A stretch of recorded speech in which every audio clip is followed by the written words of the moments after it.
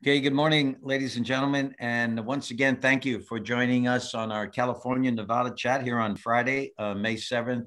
We're particularly excited this morning to have as our guests Mark Geddes, Brad Merrick, and Stuart Smith, all PGA members here in the Northern and Southern California sections. And our goal is to celebrate them as we're headed to the PGA Championship in Kiawah. Which will be contested 2 weeks from yesterday. First round will be 2 weeks from yesterday. So also we're excited as well and thankful for Craig Kessler to be here, Director of Government Affairs for the Southern California Golf Association.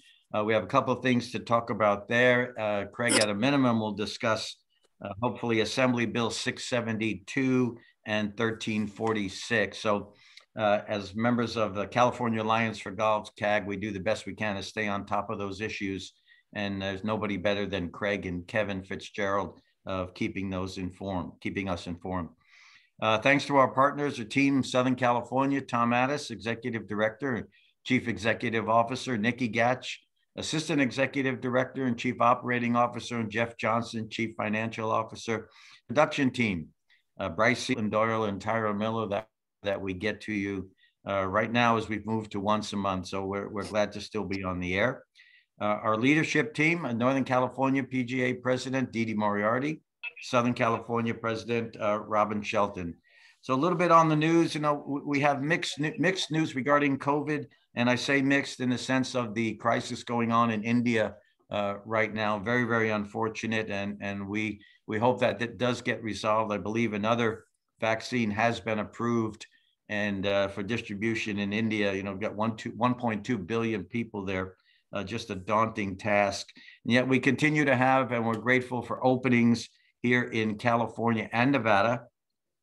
Signs along the way are certainly the city of San Francisco moving to the yellow tier and the ability to gather in Nevada up to 250 people, which we're, again, thankful for, so we can begin to hold some of our meetings. And of course, for all of us here in California, the continued commitment of Governor Newsom to open the state on June 15th. And hopefully Craig will discuss that as well. So let's kick off. Let's start our Friday chat and celebration with Northern California PGA President Didi Moriarty. Didi? Oh, thanks, Len. Hello, everybody. I was glad I could call in today just to say hello, wish everybody a wonderful weekend, and especially to say congratulations to Brad and Stuart and Mark. Congratulations, you guys. I hope you play great and enjoy the experience. We're going to be rooting for you, and you're representing California well. So everybody have a great day. I'm off to work, teaching all day. So looking forward to seeing you again. Okay, thank you, Didi, and good luck today. Enjoy a beautiful Friday. Hope it's nice and clear in the city. And now to Southern California Executive Director, Chief Executive Officer, Mr. Tom Addis. Tom? Yeah, good morning. Thanks, Lanny. Good morning, everybody. And on behalf of our president, Robin Shelton, it's great to be here on a Friday and on our first of our once a month series now. And we appreciate everybody being here. And we look forward to this morning with Mark and Brad and Stuart and how excited they must be, not to put any words in their mouth, but how excited they must be. And I know I'm excited to travel to Kiawah, first time in over a year on an airplane. So a little bit apprehensive, but at the same time, feel confident with what's going on out there. I was with my doctor, had a doctor's appointment yesterday afternoon, and he's extremely confident. As long as people, all of us, continue to wear our face coverings, continue to do the distancing, he's very, very confident that other than the situations in the rest of the world, he's very confident in the United States that we will be in fine health especially coming up into the fall. So that was exciting to hear him say that. So we continue to talk about COVID and how important it is for our everyday life. So again, thanks for what all of you are doing to help that.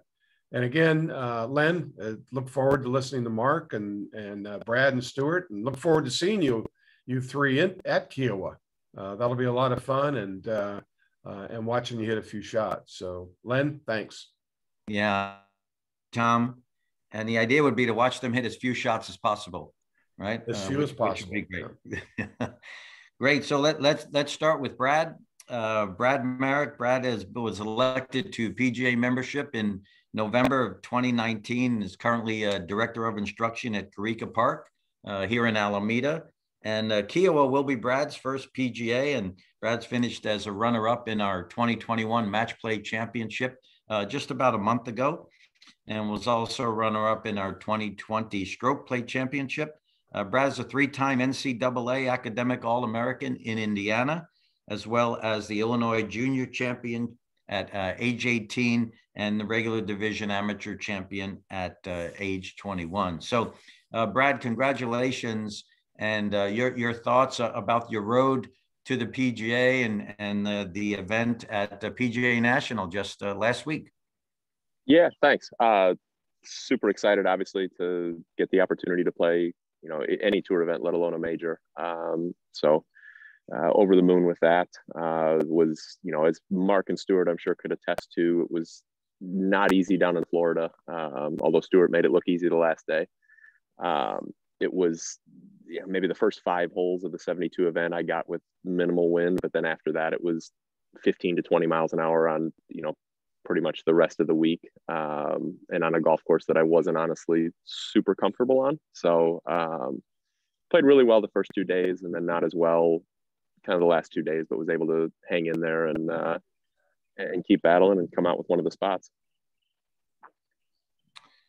So, Brad, what are your thoughts now and your timeline with Kiawah? One, have you played Kiawah previously, and in your plan to get there, practice, warm up, and also do the best you can to relax as well?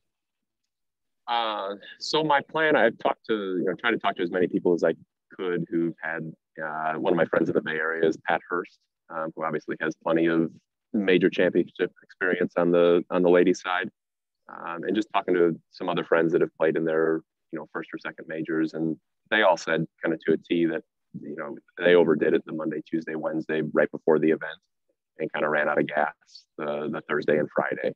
So I'm getting down there kind of 8 days before, so I can get a lot of prep work in on the course, try to get some good practice in then, so that I don't feel like I have to do a lot Monday, Tuesday, Wednesday, where I can just play 9 holes and take it easy, and try to rest up as much as possible, so that because hopefully it'll be a long week. Hopefully all 3 of us are playing 4 days. So just try to pace myself more than anything, where I'm not packing too much in the couple days right before the event. All right. So, Brad, how does Kiawah, to your knowledge, match up with your game, and what parts do you feel will be the most important? Obviously a super long golf course, 7,600 yards, I believe.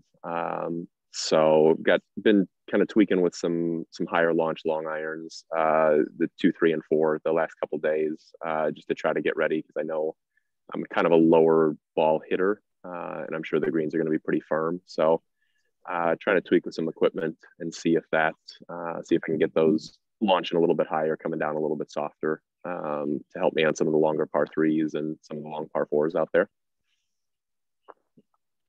Brad, great. No, we have certainly some COVID restrictions, and people just generally hesitant one way or another in traveling. But do you have some friends and family that are going to join you at Kiawah? I'll be there. Tom will be there. We'll certainly be there following you around. Yeah. Fortunately, have I think a pretty good group of people coming out. My wife's going to come out. Probably about a dozen people I'm originally from Chicago. So probably about a dozen people from Chicago are going to make the trip. And then a handful of other people from kind of all parts of the country. We got the same guy in my bag who caddied for me in Florida. So he's going to come out with his family as well. So looking forward to, it's been, prior to going to Florida, I hadn't been on a plane in 14 months. So there's going to be a lot of people there that I haven't seen since pre-COVID. So, excited for the PGA, but also really excited, that people are traveling down just to watch me play, and really excited to get a chance to see them. Which is very special, Brad. And another distinct part of golf, I think, when people come, how close we can actually get to each other. Again, putting COVID aside for a moment, just being right up against the ropes and supporting. Is your caddy going to do any front work, Brad? Is he going to get there a little earlier and start taking notes, or have you worked that out? He's going to get down there. So my first day on property will be the Wednesday, 8 days before, and he's going to get down there, I believe, on Saturday. So I'll get a few days in. I'm bringing a small bag for the first few days. My wife's going to carry that around for the first couple days and kind of do the prep work by myself. And then he'll be there with plenty of time to kind of talk through a lot of stuff and see the course plenty of times as well. Okay. Well, Brad, thank you. And thanks for your time again. Congratulations on qualifying. I talked with Stuart yesterday, and I remember him saying that, Stuart, I think that on your first PGA, you didn't sleep for about a couple months before that one. So, Brad, I hope you're getting some sleep. Hope you're getting some rest. And we certainly look forward to you representing the flag of the state of California, Northern California PGA, and we'll be right there with you at Kiawah. For sure. Thanks. And then actually a little fun fact, Mark and I were actually in, I think it was level 3, but it might've been level 2. Mark and I were in the same level 2 or 3 class in Florida, pre-COVID. So it was funny to see a familiar face there of the group of 20 that qualified. Mm-hmm. So great. And something you'll always remember.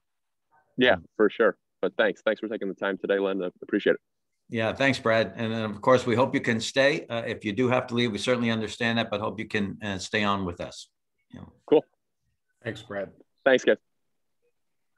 Okay, next up, Mark Geddes. Mark, good morning. Mark is a UK native, a graduate of Grand Canyon University in Phoenix. And Mark was elected to membership in 2020 and currently assistant golf professional at Coronado Golf Course, and of which there were 3 participants in the PPC this year, Brian Smock and Tim Perun as well. And Mark is a 2018 Southern California PGA, 2018 and 19 Associate Player of the Year. In 2018, had 1 first place finish and 6 top 10s. In 2019, 2 first place finish and 5 top 10s. And in 2020, 2 first place finishes, again with 11 top 10s. So Mark just better and better. It was the first section championship in 2020, just a year ago, and already 3 wins this year in 2021. So Mark, well done. Nice to see you. Nice to meet you. And certainly congratulations on heading to Kiawah with Brad and Stuart. Very special, I'm sure. And Mark, a little bit about your journey, please. Yeah, so it's been kind of interesting. Obviously, I came over to California from Arizona in 2017. I was hired here at Coronado Golf Course and didn't know much about the staff at the time. And then I found out that obviously Brian was the head pro. And then, kind of did a deep dive into his background and his playing background, and found out what a good player he was. And later that year, he qualified for his first PGA championship. So that was kind of the catalyst to getting me into the program, getting me going into this kind of line of golf, I guess, after playing, competitively for a few years.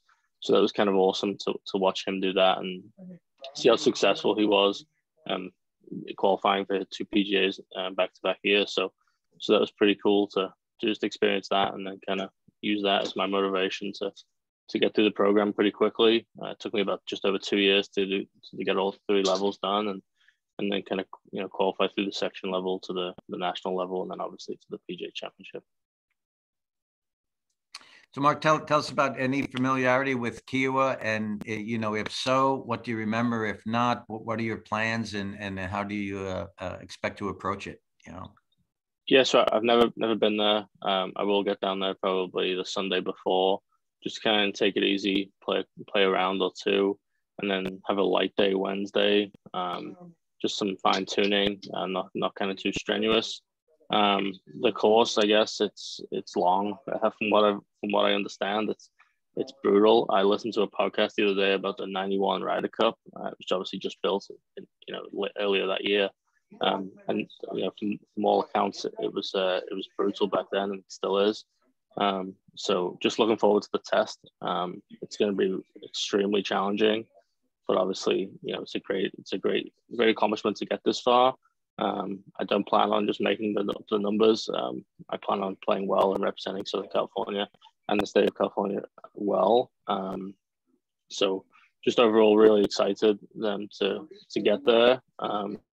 Obviously we're still 10 days out, but we're still got some prep work to do, still got some fine tuning to figure out, but we're obviously getting closer now, and it's definitely on the horizon. Yeah, certainly, Mark, certainly is a great accomplishment, and nothing short of that in 1999, right? The War by the Shore was the name of that Ryder Cup, and so that's a clue.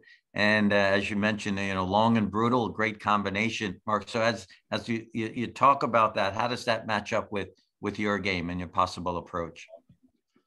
Well, my game's not really going to change between now and then. I feel like I'm just gonna try and hit fairways, try and hit greens, and try and execute to the best of my ability. I feel like if I'm executing and hitting the shots I'm trying to hit, then I'll have success. Obviously, I'm not naive enough to think I'm going to go there, contend right away. But obviously, we just want to hit the first tee shot, hit it pretty solid, hopefully find the fairway, go find it, and hit it again. Just kind of keep that kind of singular focus throughout the whole week. Try and not let the moment be too big. It is just another golf tournament. So obviously, it's a massive golf tournament, but we're still playing golf. The object is still to get the ball in the hole and as few shots as possible. Mark, that's great. And as I asked Brad, did you have some family here or back in the UK? And will we have some followers at Kiawah? Yeah, so my wife and we just have a 7-month-old. He's going to come. So we're going to hang out kind of that week. I have a couple of friends coming in from Phoenix that I went to college with. They're going to hang out. And then obviously I have my caddy, who's another assistant here. He's going to come and loop for me. So we're just going to have a good time, kind of keep it small.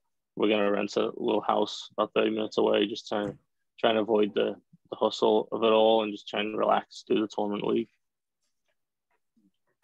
Mark, that's great. And obviously, first off, again, congratulations on your success so far in 21, already 3 wins. And how do you see the rest of the year playing out? Obviously, you're off to a great start. Yeah, we're just trying to, obviously we're super busy here at Coronado. We're just pumping out the golfers, just trying to find the time to do some practice and play a little. I am fortunate that I can kind of schedule around my golf tournaments. So that's been huge. The staff here at Coronado have been excellent, and they continue to be very supportive. For that, I'm very grateful. But yeah, just looking forward to just, having fun with golf and, taking it away from what was previously my job to play golf, and now kind of use it more as as an outlet to play and make it more fun, as opposed to kind of the strenuous task that was 5-6 years ago. Has been incredible, and just try and keep it fun and keep it light. Well, I think you've got an advantage, Mark, in terms of keeping your game sharp, having Brian right there, who's competed in many PPCs in the PGA, and Tim as well. Do the three of you just somehow sneak out for an afternoon and tee it up at Coronado? Yeah, it's tough when you've got 350 on the tee sheet almost every day to get out there and play a little. But obviously we're very supportive of each other, and when one of us is playing in a golf tournament, the other two are definitely following along, keeping track. And obviously Tim just won one of our senior events last couple of days. So we're excited for him, and just trying to keep tabs on each other, keep each other sharp, and just have fun with it all. That's great, Mark. That's great. And I know Tom has a question. Tom? Yeah, real quickly. And first off, I'm old enough to happen to be at the War by the Shore in 1991. So I have that to think back on it. And it is a very, very difficult golf course. You guys will enjoy it, and putting the ball where it needs to be. Kind of a follow-up and a follow-along, Mark. You mentioned Brian, and then you were just talking about Tim and Brian, and how much that group of three, let's say, how much of an incentive is that for you to keep your skills, keep sharp, and especially leading into a PGA Championship to have that support, that background, and that incentive? Yeah, it's pretty cool. It's less of the playing aspect. A lot of it was understanding how to manage my time, and watching them last week kind of manage their time, and kind of, dilly-dally in the morning when you've got a late tee time, kind of watch them, see how they kind of slow play the morning to make it not drag out. That was interesting. You've got to get good at doing nothing for those late tee times. And, you just pick up tricks and you pick up tips from these people who have done this. Brian's played countless 4-day tournaments, and, that's something we don't do very often, is playing these 4-day tournaments. And, it's a grind to get through day 2 to day 3. And then obviously you've got an extra day that we don't normally have. It's mentally, it's taxing, and you just got to kind of keep yourself focused. And having, Brian and Tim who have a lot of experience just to look at, and just to be like, okay, kind of where do we go from here kind of thing, has been really cool. Just basically watching them and having a good time with them, and, picking their brains here and there. Obviously not trying to delve too deep, because we are still competitive. We are still trying to beat each other. But at some point, there is that kind of, just everyone's trying to just learn from each other. So although we are competitive, we just try and bounce ideas off each other and not give away too many secrets. Yeah, that's great advice too. And having been there a number of times, it's amazing to see how well you guys do on the golf course, and at the same time running that business at Coronado. So good for you. Thanks.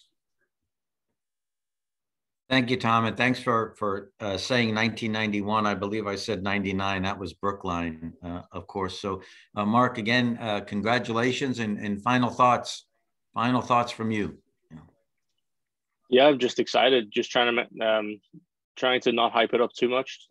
Just trying to keep it in the forefront of my mind. But just at the end of the day, just go out there with it, have a good time, be excited, but still understand that we're still there to compete. We're not there to make up the numbers. So just overall looking forward to the week. Just gonna have fun with it. Great. Thank you, Mark. And congratulations on everything you're accomplishing this year, and certainly getting to the PGA. Safe travels for you and your family to Kiowa, to South Carolina. And we look forward to a great championship. So be safe. And thanks for being with us this morning. Of course. Thank you guys for the time and the platform. Appreciate what you guys do with these chats. Keep them going. They're very informative and they help everybody out. So thank you for that. Thank you, Mark. Next up, Stuart Smith. Stuart was elected to PGA membership in 1996 and currently is director of golf at Somerset Country Club in Reno, where we celebrate our 4-Pro Scramble following our semi-annual meeting. And it looks like we're going to be able to do it this year. So we're excited for that. This is Stuart's third PGA championship. And he's also, right after this, headed to Southern Hills, competing in his 6th senior PGA championship, and in Tulsa, of course. Stuart has qualified for 7, but there was no championship in 2020. Has played in 5 tour events and was the NCPGA Golf Professional of the Year in 2016, our section stroke play champion twice, and match play championship 1 time. And 2019 was so successful, we have to say this, Stuart, right, that we did call it the Summer of Stuart because everyone seemed to be playing for second place. So Stuart, again, congratulations on qualifying one more time and, headed to the East Coast. So your thoughts so far on what to accomplish and what needs to get done between now and then. Well, thank you, Len. Again, congratulations to Brad and Mark for qualifying for their first one. I hope that's their first of many. My thoughts, well, it's all gravy to me at this point. I didn't think I'd necessarily play in another PGA championship. I'm certainly a competitor and I certainly enjoy the competition. So I was able to fly in under the radar a little bit on that final round where maybe guys were losing sleep the night prior. I was just a little bit in disappointment and sleeping pretty well after a poor third round, and got some of that weather that Brad talked about for his first 5 holes on my first 5 holes, and took advantage with the sole intent just to get ready for Tulsa. You know, don't waste the day. Let's work things out, get ready for Tulsa, and worked myself in the mix and was lucky to hang on there coming down the stretch and post a great round. So probably one of my best competitive rounds that I've played in quite a long time, if ever. So excited to be going back, excited to be going to Kiawah. So Stuart, maybe that third round rest had a lot to do with it. And for those that may not know or may know, Stuart did shoot 65 in that final round, just catapulted you right into the top 20, Stuart, because you were at the end of round 3 sitting right on the cut line, if I remember correctly. So as you're going through that final round, when did it occur to you, obviously playing very, very strong, that we might get in here?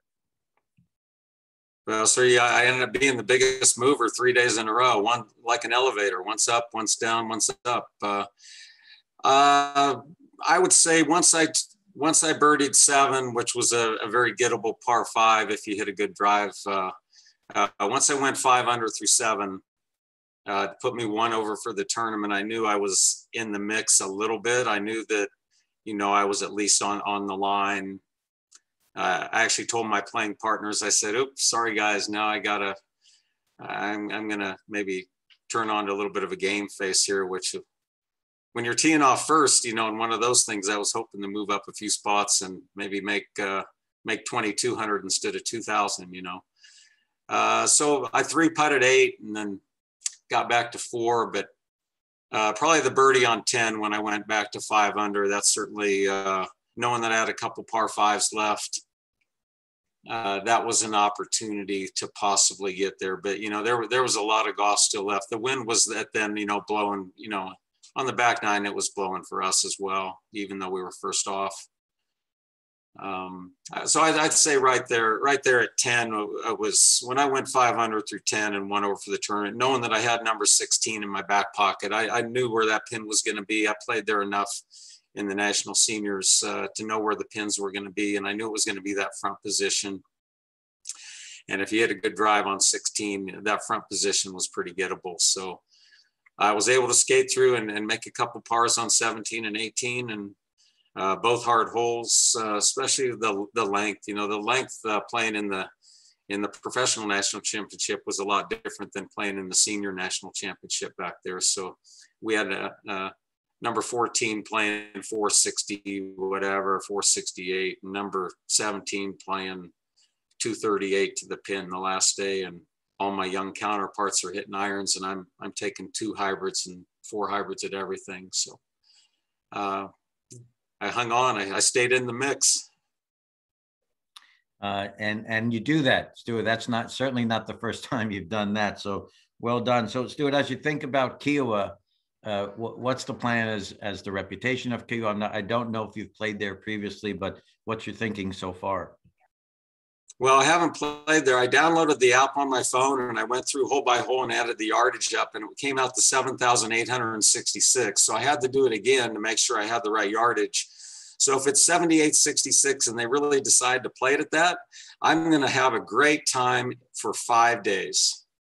I'm going to play 3 practice rounds, really just 9 holes one day.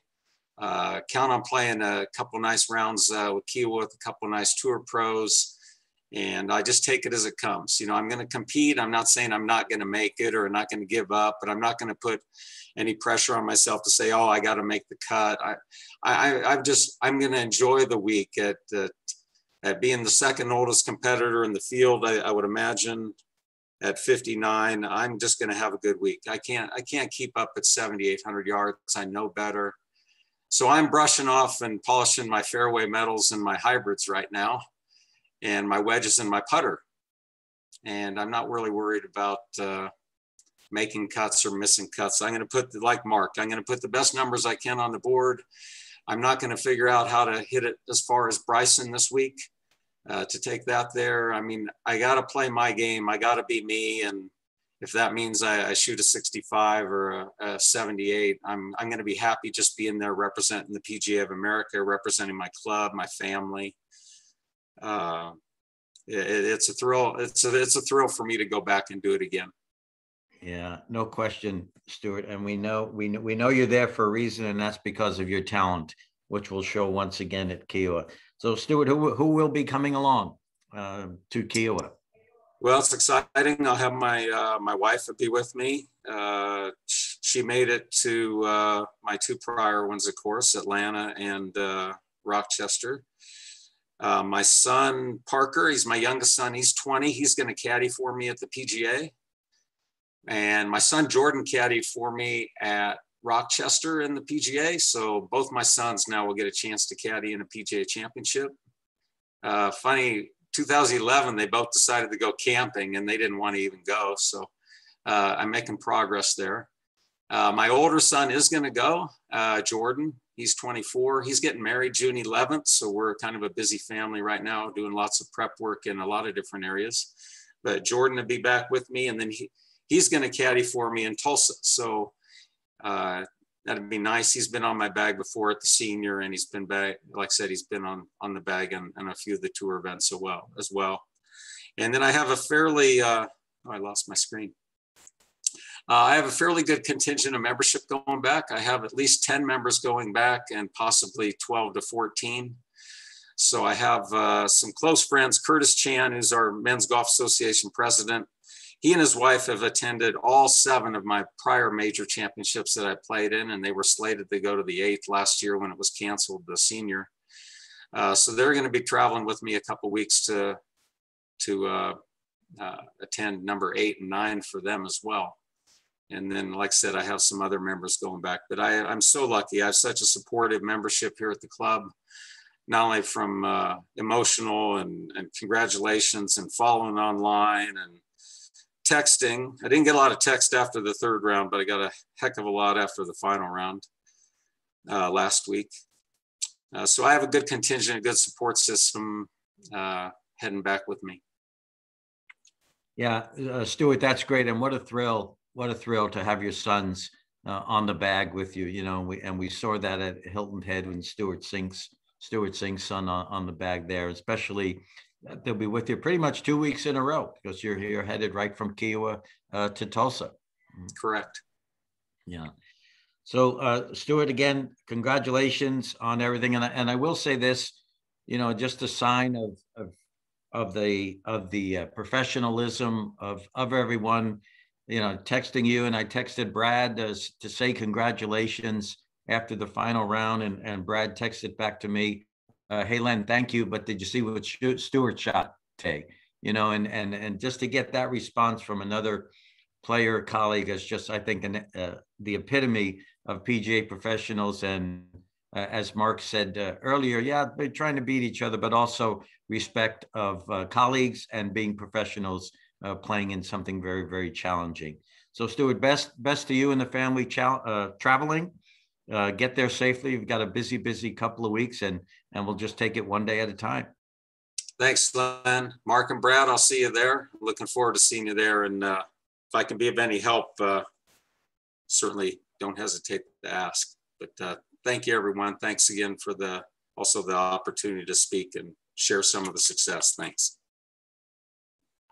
Okay, thank you, Stuart. Thank you, Mark. Thank you, Brad. Congratulations. Get there safely, and we'll see you there. Very, very, very well done. Very proud of you and carrying the banner. So next up, Craig Kessler, and Craig is our Director of Government Affairs for the Southern California Golf Association. And Craig has been our advisor, leader. Step on the gas, take your foot off the gas. Let's do this. But a lot has happened, Craig, in the past 2 weeks. And particularly, you know, bring everybody up to speed on what we put out in terms of the California Alliance for Golf about Assembly Bill 672, which has fortunately come and gone, and then 1346 and other things that we need to know. Craig, thanks for being here once again.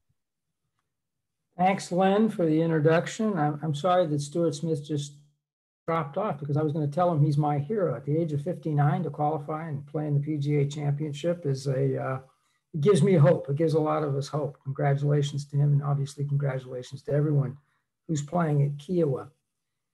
Now on to other matters. Last Friday was one of the deadlines in the California legislative session. Bills have to pass successfully through their committee of reference or committees of reference in the House in which they were introduced in order to remain alive for the rest of the 2021 session and have any chance, excuse me, to become law at the beginning of 2022. With one of those bills is very much alive and well and will become law at the beginning of 2022. And I'll get to that one in a moment. One of the ones we're watching is AB 1346. But first up, one that's been on everybody's radar screen, one for which the SCGA, and I think both the NCPGA, the SCPGA, all the alphabet soup in the state, almost all the alphabet soup in the state, that's under the California Alliance for Golf umbrella, really did a full court press on this one. And that was AB 672. To refresh everyone's memory, that was a bill that proposed to remove 22% of the state's golf courses, in other words, those publicly owned, from the protections of the Public Park Preservation Act, in addition to remove, to make them, to do a quick start or an expedited process of immediately rezoning them from parkland to residential without benefit, with another exemption, without benefit of the protections of the California Environmental Quality Act for the purposes of turning them into housing tracts. Not just any kind of housing tract, but a housing tract that had a substantial affordable component. What that means is a moving target. That means something different in every jurisdiction. It's a very complicated formula. So what an affordable housing unit is in Beverly Hills, for example, is slightly different from, I don't know, let's say Panorama City. So that was, we identified that as a shot across golf's bow as the most consequential or dangerous bill to be introduced against the golf industry in at least one generation, if not two or three. The good news is, there's good news and bad news with the bill. The great news is that it was our goal to see it not last past last Friday, and it didn't. And it didn't even get scheduled for a hearing in the main committee in which it was referred, which was Housing and Community Development. Had it gotten through there, it still needed to get through the local government committee in order to remain alive for the remainder of the session. So it didn't get good reception. We had heard through the grapevine that the author of the bill was taken aback a little bit by golfers' reaction, felt we overreacted. And I don't know about you, but that brings a smile to my face if indeed we actually overreacted to something like that. And the bill is obviously dead for the remainder of 21, but it will, the author has stated she'll bring it back as a 2-year bill. So it'll come back alive for about 6 weeks at the beginning of 2022. I'll simply say we'll remain vigilant. I assume she'll bring it back substantially amended because clearly it ran into a lot of opposition in 2021. But 2-year bills generally generally are not very, very successful. They're a little bit more face-saving techniques for bill authors, or they allow the conversation to continue. And I think the author's also been quoted as stating that she threw this bill out there. She threatened to throw something out there similar 2 years ago in order to start a conversation. And I think it's the conversation that is the bad news. Not the good news is that we had enough firepower to react to this bill. And those of you who are listening on the call who were part of that firepower, you done good for your golf club, for your community, and for the game of golf in the state of California. I do know that we do believe that there was a massive response, not just from the professional community and GMs, but from the superintendents and the most important thing, from real live golfers who live in districts and contacted their members of the state assembly and state senate to indicate they played golf and they didn't like the bill. We also believe, but we haven't been able to verify it yet, we'll try later, that the author of the bill was also a little bit surprised that there was as much negative action from her district. Her district runs along the southeast corridor of Los Angeles County, and I think she believes something that way too many people believe in government and in every other walk of life in California and the other 49 states for that matter, that golf is just something that is played at the elite parts of town or country clubs. I mean, often, most people don't know that 70 to 80% of the golf in the United States is at public facilities. And I think she discovered that, that a lot of her constituents play golf, heard about this bill, cared about this bill enough to contact her and indicate that they thought it was a bad idea. Again, all of that's good news. But the conversation should concern us because this bill may have been an overreach or an extreme reaction. And for that reason, it was easy to kill. But it represents a line of thinking that many hold that golf no longer merits the large amount of acreage that it encumbers in order to provide its services.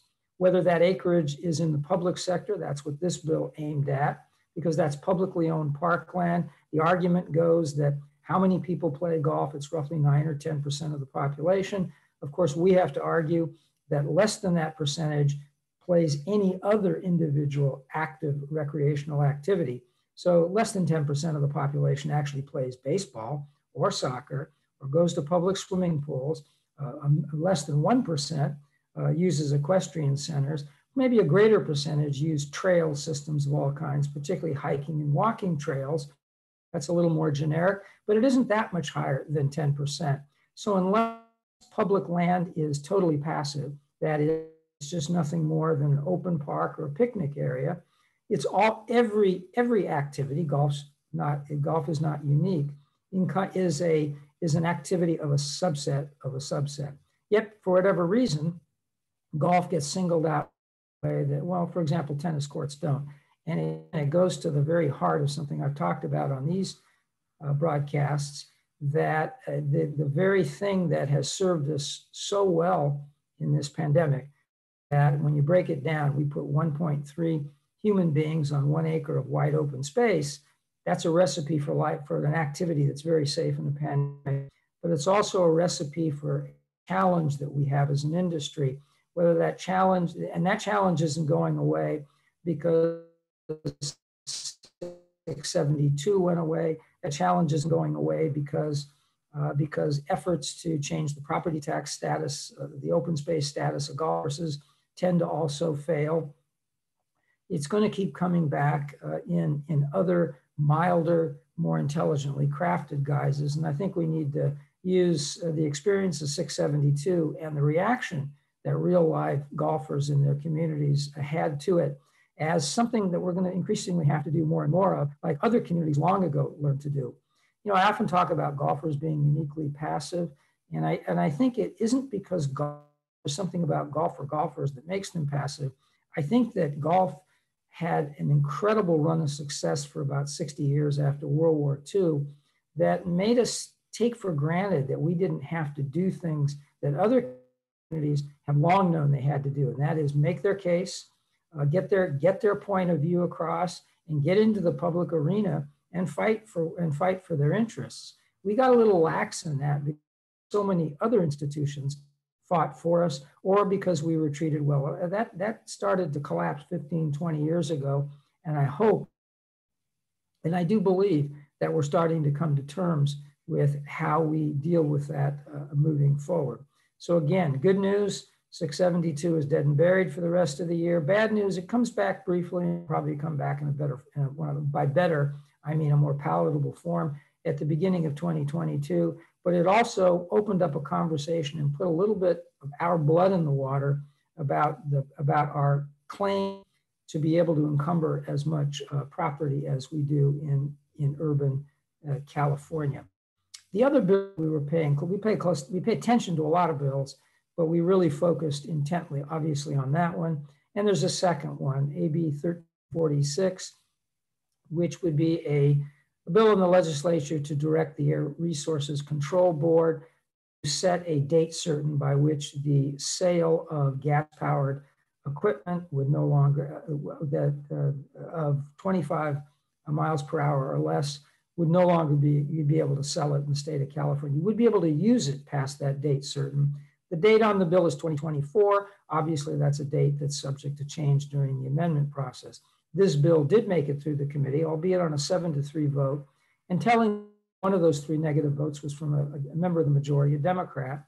And much of the conversation hewed very closely to the letter that the California Alliance for Golf filed on the bill, which wasn't opposition to the idea. The golf industry has long supported, has long supported the move from gas-powered equipment because the emissions are high, it's dangerous to the workers, the noise factor, and various other things, to battery-powered equipment.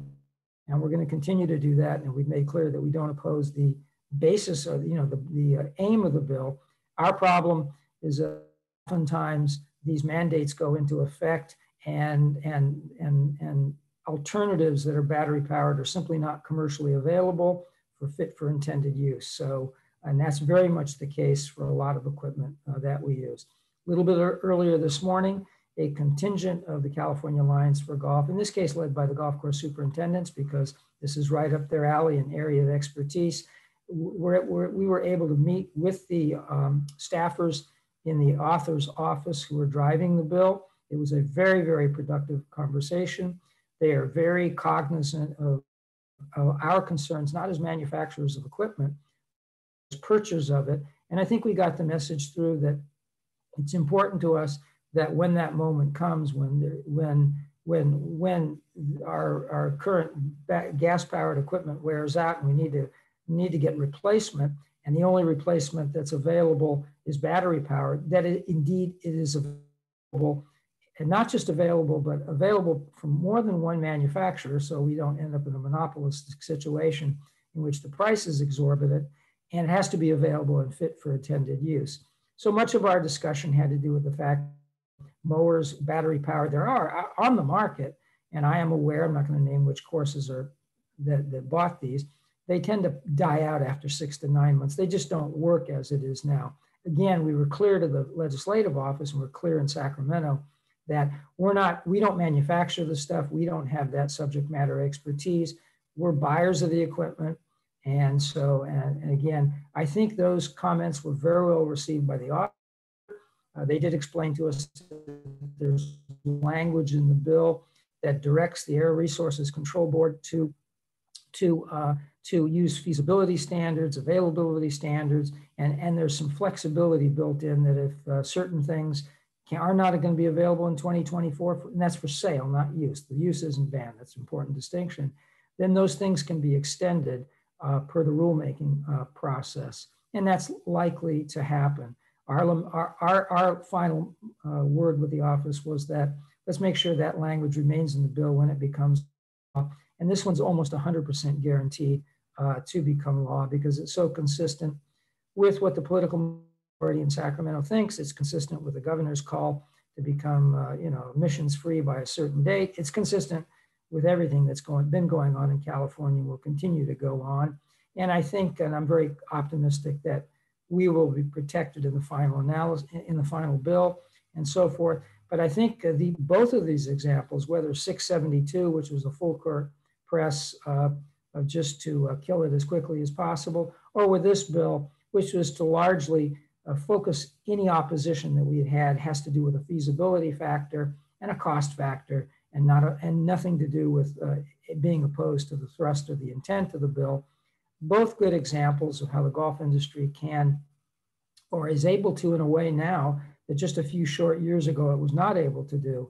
It's able to defend itself in the public arena and to up its profile in Sacramento in such a way that, as I've always said, anyone can, and I can pump them out a mile a minute, can write a beautiful argument against a piece of legislation or public policy.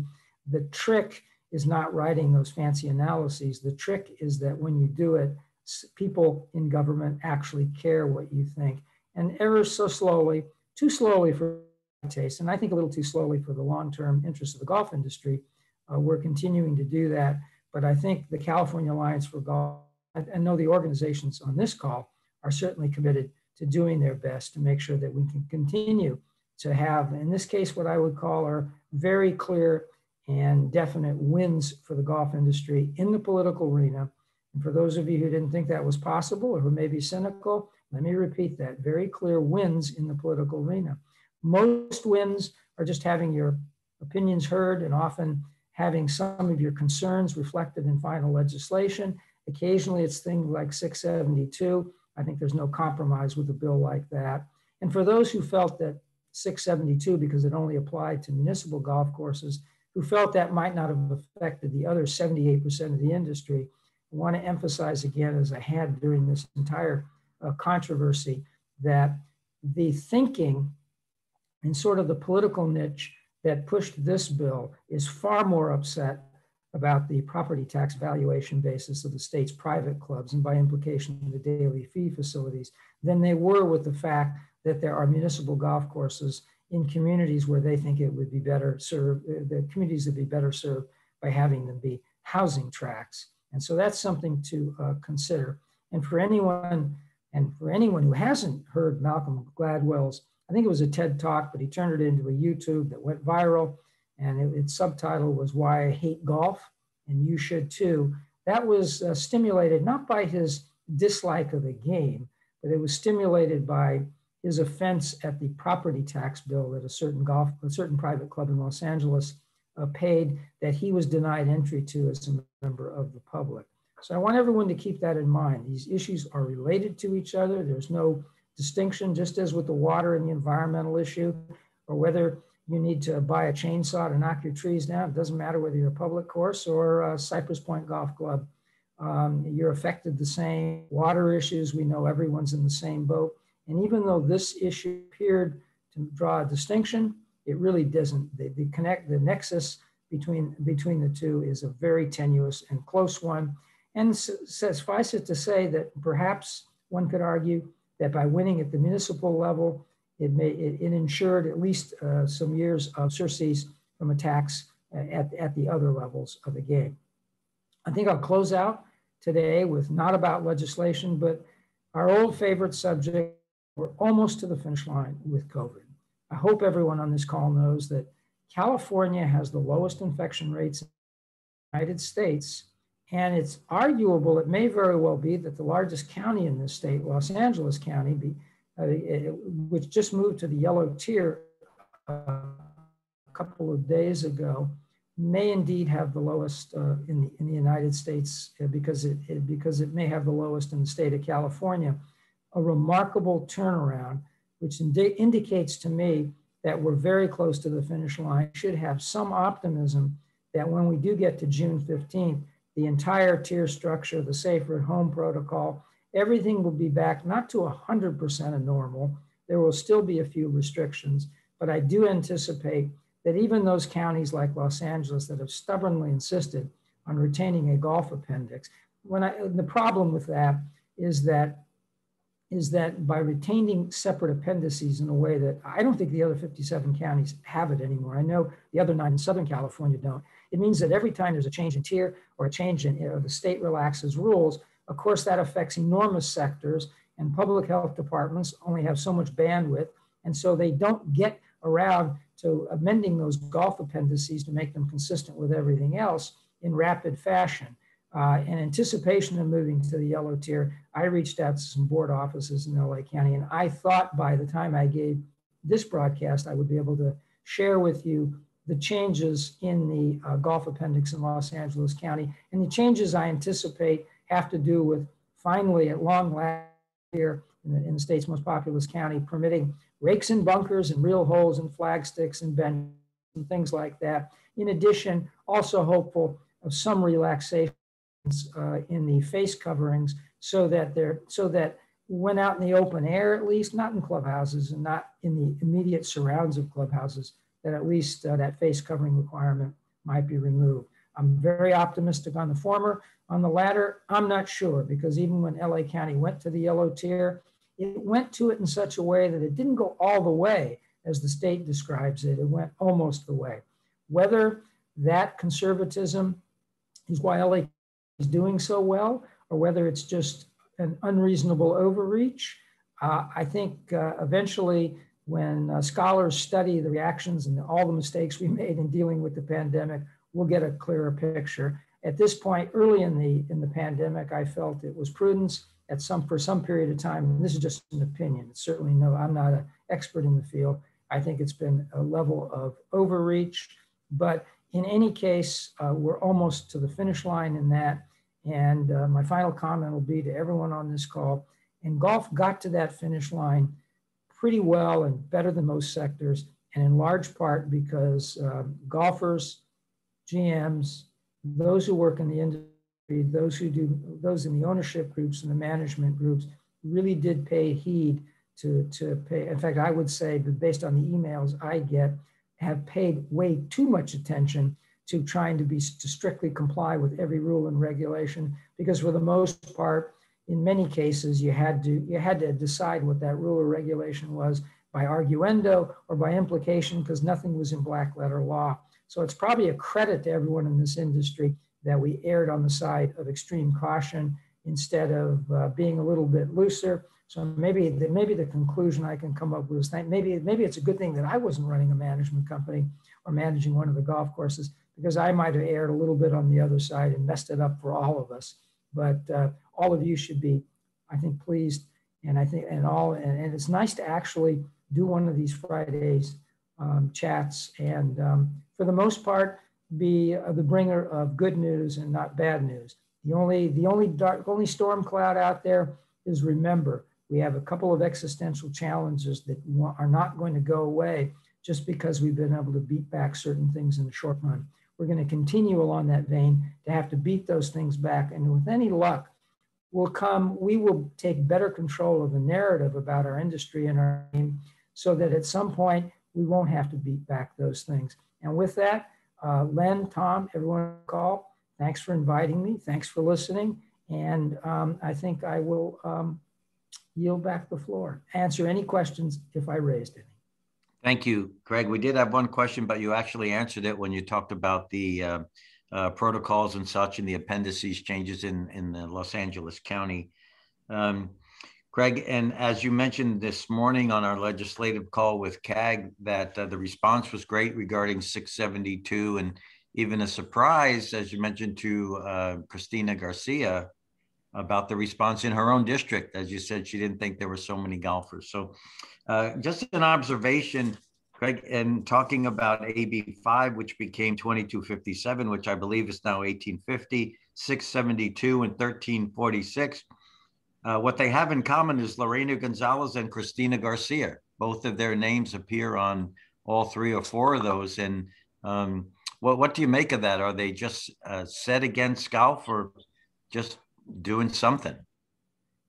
No, I think that in the case of Christina Garcia, and we'll probably reach out to her, I think it's a deep misunderstanding of what golf is and who plays golf in California. And with Lorena Gonzalez, I want to remind everyone on this call, her office worked with us quite cooperatively on securing that business to business for professional services exemption, that and one other exemption, that pretty much there is nothing that prevents. You have to rework some agreements. PGA golf professionals from working as independent contractors, youth coaches are specifically exempted. And it turns out something that I didn't think we would accomplish, and I was in on those meetings with Assemblymember Gonzalez, was carved out a route for caddies to operate that way as well. That's a bit more of a convoluted route. So I wouldn't associate, I would associate Assemblymember Gonzalez in San Diego as someone whose most passionate interest is labor and workers. And sometimes that intersects with some of our interests, but I detect zero any sense of anti-golf animus from that office. And I know that some professionals accompanied me in meetings both on telephone and in the office, in the downtown San Diego office. And she was quite warm and said a lot of nice things about our industry. I will say she said no nice things about certain trucking industries and transportation apps, but she had a very positive sense. And I think we were able to educate her as to some municipal facilities that have done, like Chula Vista, have done some really good work in her community and have done some really good work in junior golf. And again, that's a record. When I made a mention that we should take better control of our narrative, I think we need to get those messages out about who we really are, what we really do, and those kinds of things. Because when we do, our stock goes up in everybody's estimation. But I just didn't want to leave anyone with the sense that if we work it, if we get out of our little cubby holes and stop just talking to each other and talk to the greater world and talk to those persons who may have very different, in some cases, political viewpoints, social viewpoints, and different viewpoints about the world and how it works, they can be our friends too. Golf has made a terrible mistake in not reaching out that way. I personally, because I've had a passion, I've worked a lot in the municipal sector. That sector has a very, in many places, at least in the southern half of the state, not so much in the north, has a very, very warm, fuzzy view of golf and what it does in communities. And in those places where we've been active, they understand municipal golf courses are just a very specific kind of public park. They're not country clubs. That's not to denigrate country clubs. I love country clubs. But when you get the image that the publicly owned facility is a private facility and somehow the public, then things do not go well for us. So again, it's about being bold, not aggressive, but assertive about telling the world who we are, what we're about, what our record is. We've done a little bit better, quite a bit better on the environmental front, particularly with inputs and water. And maybe we focused on that because we live in the land of permanent drought, but we've been a little bit remiss in not focusing actually the social good that golf courses bring in the communities in which they're located. And in addition, just pointing out that one of the reasons that communities often step forward, and those communities are filled mostly, 90% of them are non-golfers, to step up when a golf course is threatened, because it adds value to their lives, and perhaps a little bit more importantly, it adds value to whether it's a house, a condo, or a townhouse. When you live in proximity to a golf course, it's worth more than if the golf course isn't there. We know that, but policymakers don't always know these things, and we have to communicate those things and communicate them in a way where it's credible and honest, straightforward, which also means that there's certain things about our game that are not all that they may not appreciate or enjoy. Be honest about those. Don't try to hide them. I'm sorry for the lengthy answer, but you teed that up. And I do expect, I actually am optimistic that by close of business today, we will see a new Lake County Golf Appendix. But I shouldn't have said that, because if there's one governmental agency that almost never misses an opportunity to disappoint, it's Los Angeles County Public Health. So I shouldn't have said that, but I said it. I'll let it stand. Well, thank you, Craig. And again, thank you for, going on well over a year, you and Kevin keeping us up to speed, and we appreciate the open and honest dialogue. So, ladies and gentlemen, just a great session today, having our qualifiers and Craig with us, and we'll start to wind down now, and I'll toss it to our colleague and friend, Tom Addis. Tom? Yeah, thank you, Len, and thanks to everybody. Thanks in particular to Mark and Brad and Stuart and to Craig and Craig. Certainly appreciate and echo your remarks about letting people know, letting legislators know what we do, who we are, and the good that we do. And that's something that we need to practice and preach continually, not just because of what's happened over the last year and a half, but ongoing. So much appreciate those remarks. And thanks to Caitlin, Bryce, Len, thanks to you. And hopefully you have a good month, everybody. We'll see you on June 4th, and enjoy the day. Thanks, Len.